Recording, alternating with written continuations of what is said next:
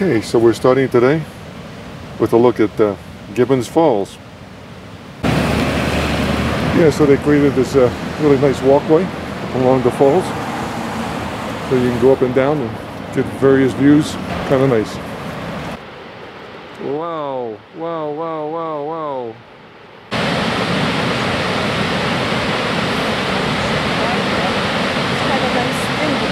Get another view, a magnificent view of this falls. Really looking cool. Yeah, and on this side you can see the wall, the vertical wall on both sides of the cliff. Alright, you get the benefit of the snow melt. The fall is in its absolute glory. It runs down the stream. No matter how painful.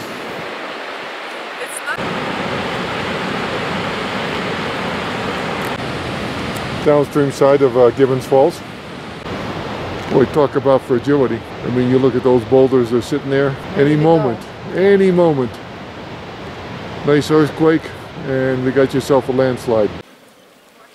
Hey, we're on our way to Paint Pots, and on our way we have these flash springs. And apparently the only thing that's constant here is change. What we're looking at is blood geyser. Evokes images of gruesome event. The reality is much tamer. High concentration of iron oxide precipitates out, staining the surrounding rocks. If that's not hot, I don't know what is. See that bubbling? That's how hot that stuff coming out of the ground is. Hey, so here's the view, folks. This is what you see. Just climbing up a bit in this incredible wonderland, Yellowstone Park. Another view of Paint Pots. If you're an artist, you can come here and just enjoy. Come back the following year. It probably changes quite a bit. This is the coloration that's occurring. The growth of vegetation up and around, keeping a safe distance from the openings in the ground. You can see water boiling and bubbling out of the ground at various locations. Where did I put those nuts? Where are they? I can't remember. Alright, let's see if we can capture the essence of this place.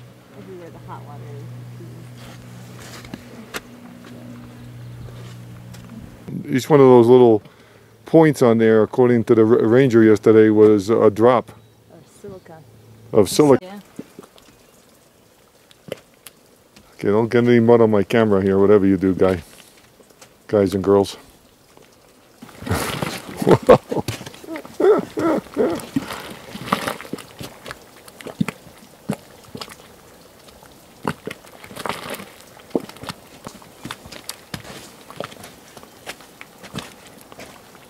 Right, so we're at the upper level of the mud pots. You can see over there, it looks kind of like oozing out. And over here, because there's a lot of water, it's more like the soup. Hey, just to give you some idea of the activity in the area and what's happening, huh? Some more of the blue stuff that we described before. And proceeds on to the red. Great example of different colorations. Yes. And the impact it has on the thing that falls into it. Yeah, exactly. Listen carefully, because it's only going to say it once.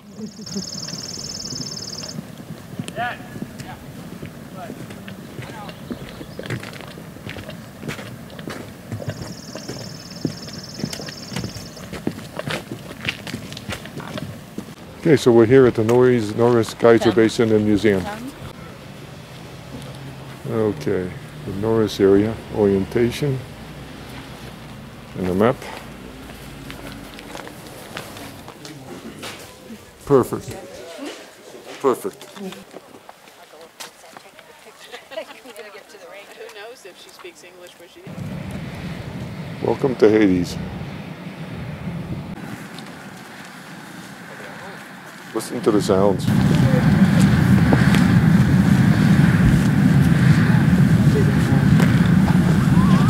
That baby is really spewing out some stuff there.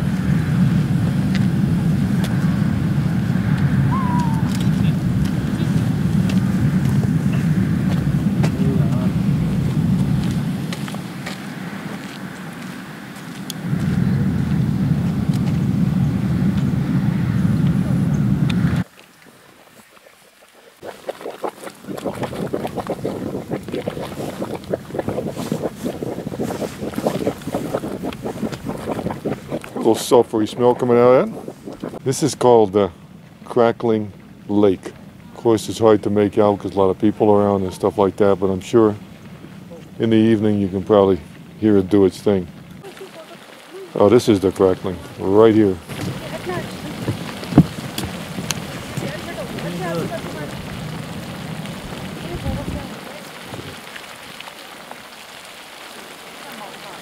Walking further down the platform around Porcelain Basin.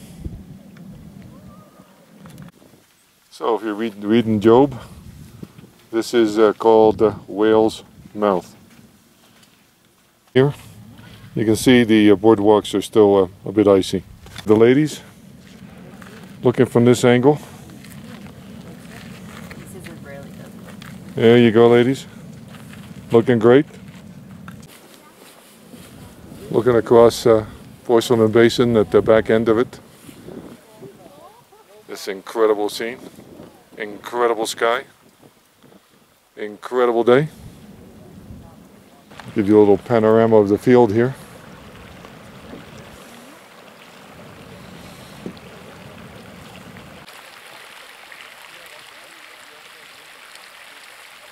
Observe the beauty of the color of the stream.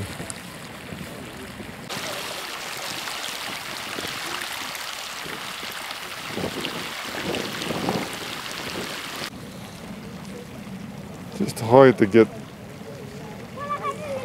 a handle on that formation out there and that geyser. So you move from the green to the orange and over there to the blue. And then it floats beyond the boardwalk. Down, down, down. All the way down. And in between, you got these orange flavored items. Trying to capture the orange, the green, the black, the white. All these incredible colors. Just imagine how active that field is with all of that set up in a way that it's spewing throughout. It'll be interesting to know what the geology behind that is. Beautiful. Get a load of that sky. Okay, so here it is. Funerals.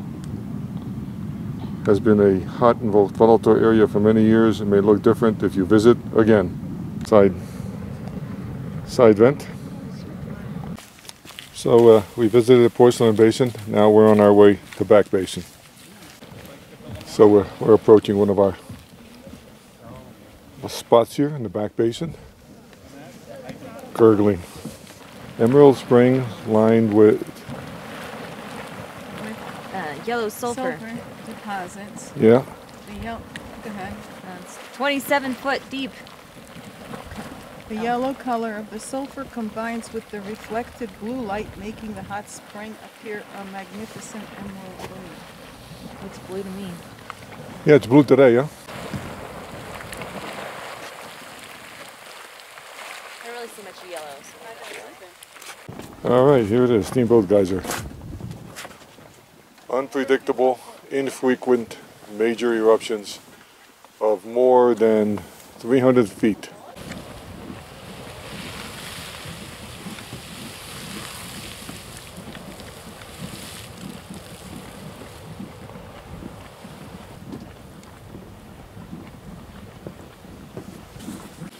Steamboat treating us to a bit of water gushing. As the steam overcomes us.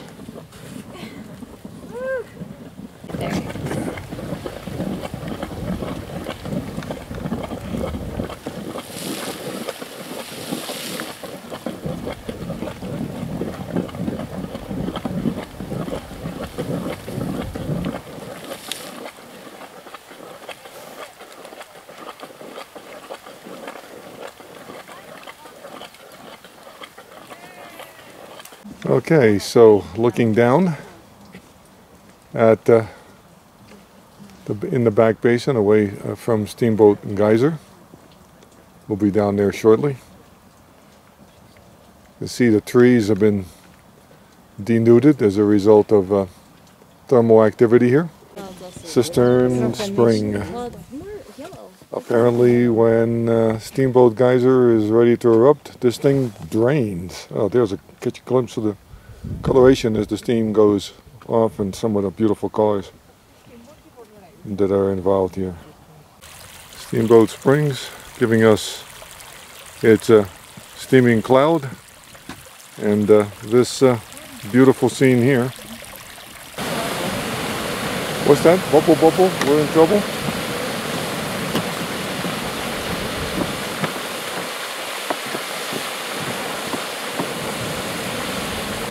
Listening to the bubbling.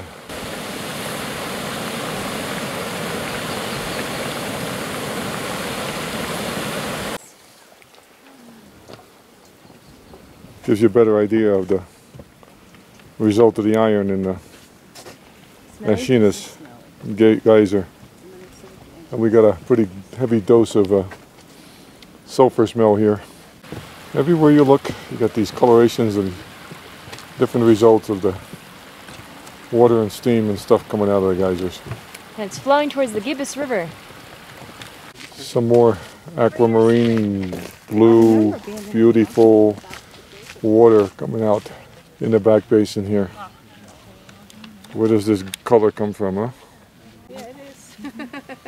But it could also, because of the time of year. Yeah, it's another example of a funeral. This one is called the arch steam vent. What we've got here is an example of the fact that the temperatures are right for the grass to grow. Every place else we looked, the grass was getting boiled alive, and you can see some of that over here on the right, yeah? But here, it is lush, thick green. Well named puffin stuff. We're about, 15 feet away from it. And hey, that's what it's doing, it's puffing and giving us a luxurious taste of sulfur.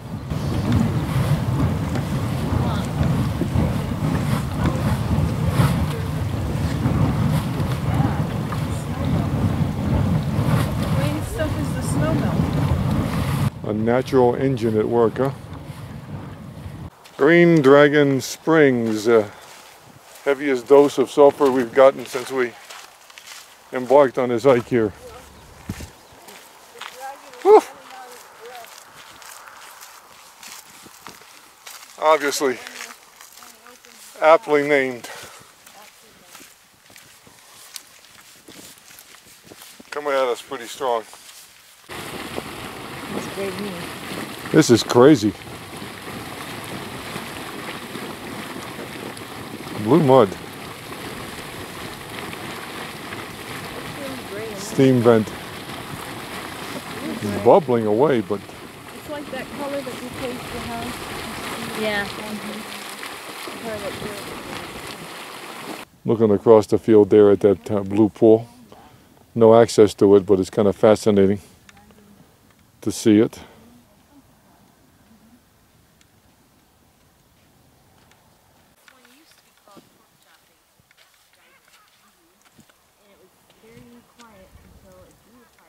Pearl geyser. It looks like a pearl. Clamshell. Beautifully formed. There's a gurgling sight there. And a much deeper blue. Much deeper blue. spring.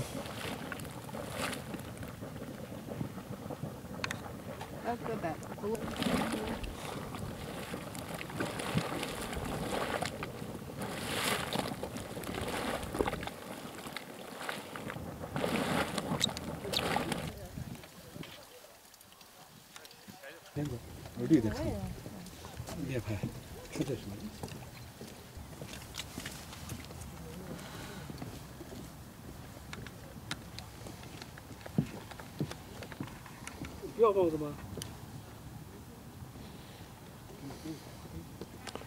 It's called Vixen Geyser. This is a crater of an old geyser. You can imagine what this thing must have looked like when it was in full swing here. That little spot where the plume is coming up is creating all this boiling noise.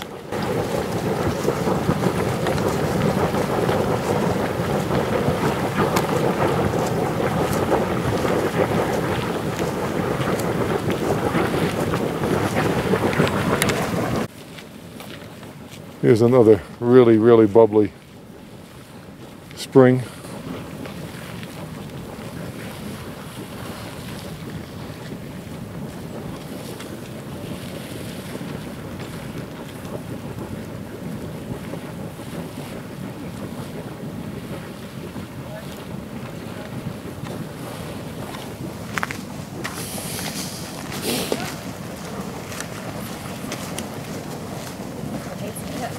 Oh my gosh. This is the minute. Yeah, this is a story of Somebody trash. screwing it up. Trash being put into it. It used to erupt every 60 seconds, up to 40 to 60 feet. But then they got clogged with trash. Oh boy. This was the result of human activity apparently. Somebody was dumping stuff in there. And this is all that's left. And apparently this guy used to go off very often to good height.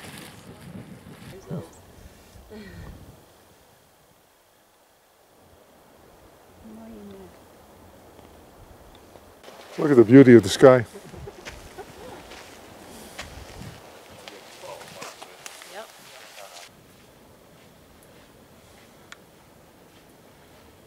One final look at the Porcelain Basin.